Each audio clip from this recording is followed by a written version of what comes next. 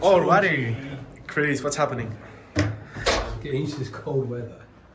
Here for a while, I have to get used to this cold weather. It is quite cold. I was just looking at our YouTube page, how amazing it looks.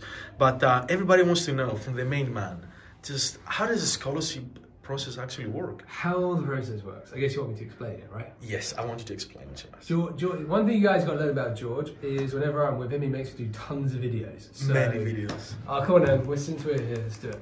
Okay, so... Use the whiteboard though, right? It'll be easier.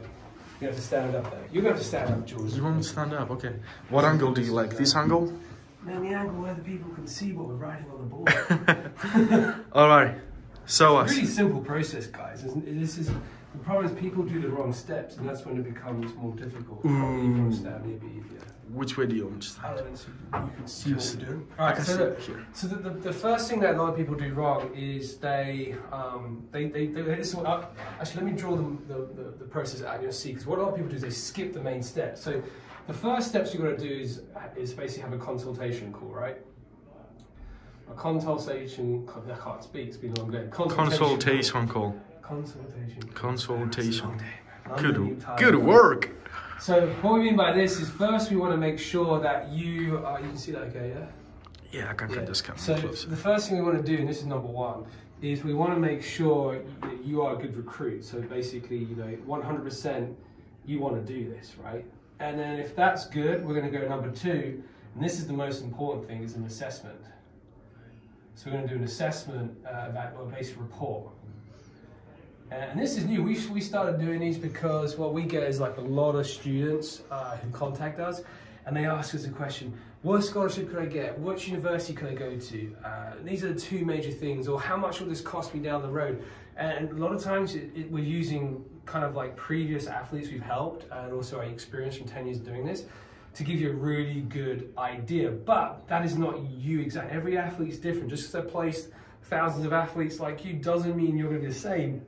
You'll have different requirements, you'll want to study different things, you might want to be in a different location.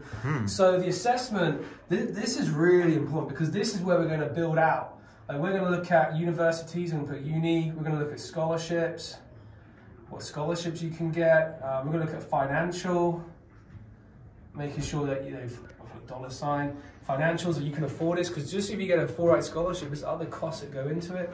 We're going to look at academics. Let's say you want to go to your Ivy League schools, what grades you need to have. We're also going to look at your sport, and not just Ivy, but SATs, right? Yeah. SAT schools that you need. We'll look at your sport level, how good you are, and then we're going to build you a timeline.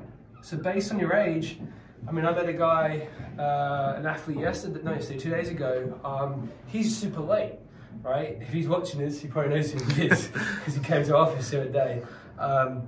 And he's really late in the process. Now, luckily, I can still get him out to the US, but he's not going to have all the options like most athletes would have. Right. So if you're younger, if you're like, for me, if you're like 13/14, this is like a really good age to start because we can build an effective timeline out for you. 15's okay, 16's okay, but getting older and that gets harder. It's still possible, we just have less options. So that assessment report then is pretty personalized, huh? It's not like one fits all. This is, no, because, so here, like what a lot of people do in this section, phase one, a lot of agencies will just give you like a general idea what they can do for you. And that's fair.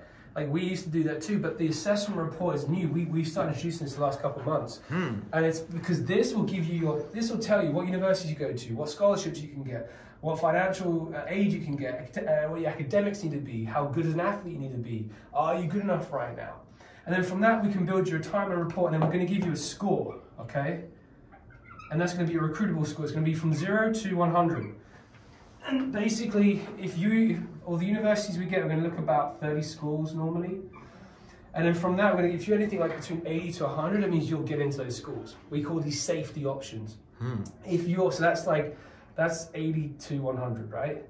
And then if you're 80 down to 50, this means you can get in, but it'll be a bit of work. If you're less than 50 to 0, you've got a lot to do, right? So the more time you have to do that, the higher chance you can turn this around and get in. I keep dropping all these pens, man. Okay. Had too much espresso. All right, so once you got that assessment report, none of these pens want to work.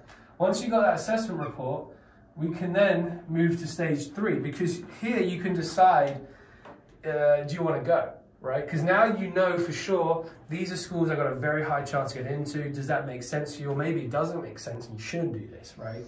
So there's no point progressing to stage 3 if this is bad information. If it's good and it makes sense for you and that's what you want to do, then we go here.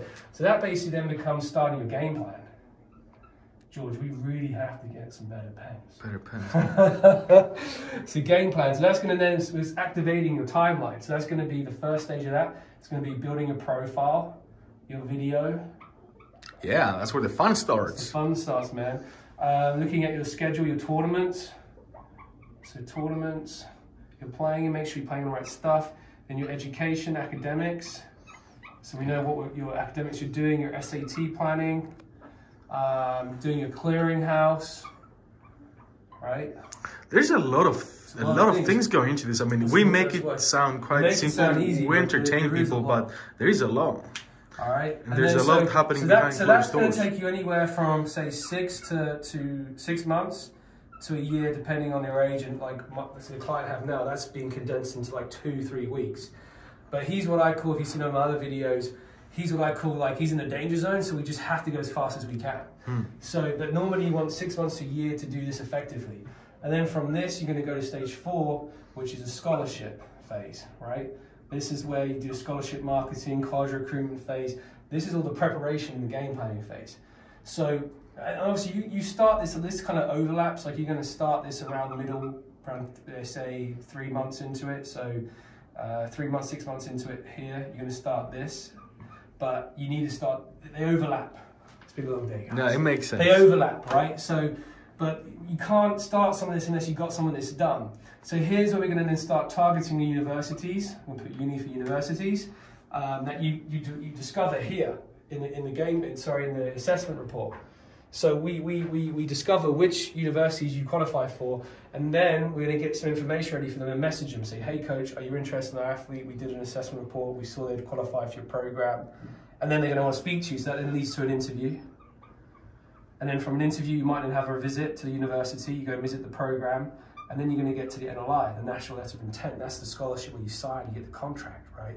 So here's the problem. What most people do, they're here, right? Well, let's just put A for an athlete. They're an athlete. They just bypass all of this and they go right to here and they email the coach and say, hey coach, are you interested in recruiting me? I'm from Czech Republic. I'm a golfer of +2 and I'd like to get a scholarship. And the coach has no idea who you are. You haven't done any of this planning. You haven't identified what kind of scholarships you get. Even if that school offers scholarships, a lot of schools don't offer scholarships. So that's what most people do. They don't do any of this. They just go straight there, and that's why it fails a lot of times, right? We need the plan, huh? We need the recipe for success, right? So then, if that goes well, and once you've done your scholarship process and you got accepted, then you got to do 5, which is basically pre-college planning. And that's going to be your visa, if you're not American, right? If you're American, you don't need to do your visa. Your health insurance, and then you're going to do your flights as well, get your flights ready. So visa, health insurance, and flights, get that all scheduled. All right, and then if you're with us, we're going to give you support.